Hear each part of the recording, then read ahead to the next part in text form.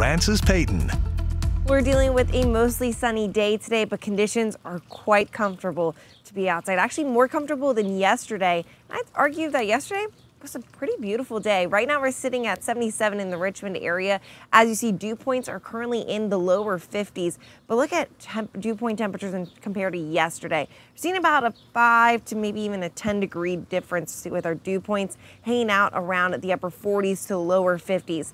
That's just representing the difference in the air that we dealt with from yesterday to today. So it's much more pleasant than yesterday. Other temperatures across the Commonwealth, most of us are hanging out around the mid 70s, but we do have 76 in Farmville, 77 in Petersburg, and 81 in Williamsburg. We're looking at a front just towards the south of us, but that's allowing us to have a very comfortable, pleasant, sunny day today, with your highs staying around the upper 70s to lower 80s in the afternoon hours. But conditions this evening are going to feel absolutely wonderful.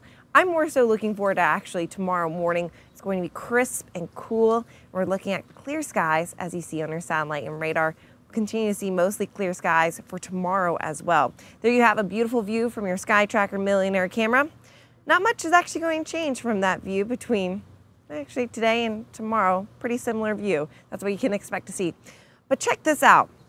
We're dealing with an interesting pattern, I should say. So we're seeing very pleasant here on the East Coast, but in the West, they're seeing temperatures at this noon hour in the upper 90s. Look at this, 97 in Las Vegas, 97 in Phoenix, 89 in Denver. We're even more pleasant than Denver, Colorado.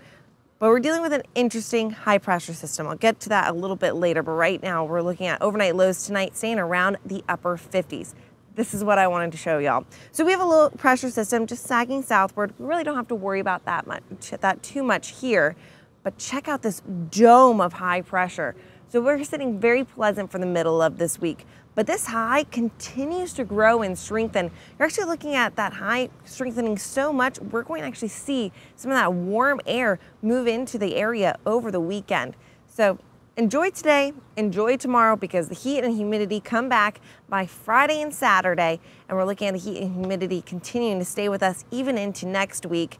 As far as your rain chances, look slim on Saturday, so for your Kickers game forecast, it's just going to be hot and humid, featuring partly cloudy skies. Getting a quick check of the tropics, we just have this one low pressure system that's off the coast of Mexico, and it does have a 90% chance of developing to our next named storm, which would be Claudette. That's the next name on the list. 90% chance of forming into a tropical cyclone within the next 5 days. So something we'll keep our eyes on. But as far as conditions go between today and tomorrow, hopefully you're able to get outside and enjoy this lovely weather before the summertime weather returns over the weekend. Cheryl? We'll enjoy it all.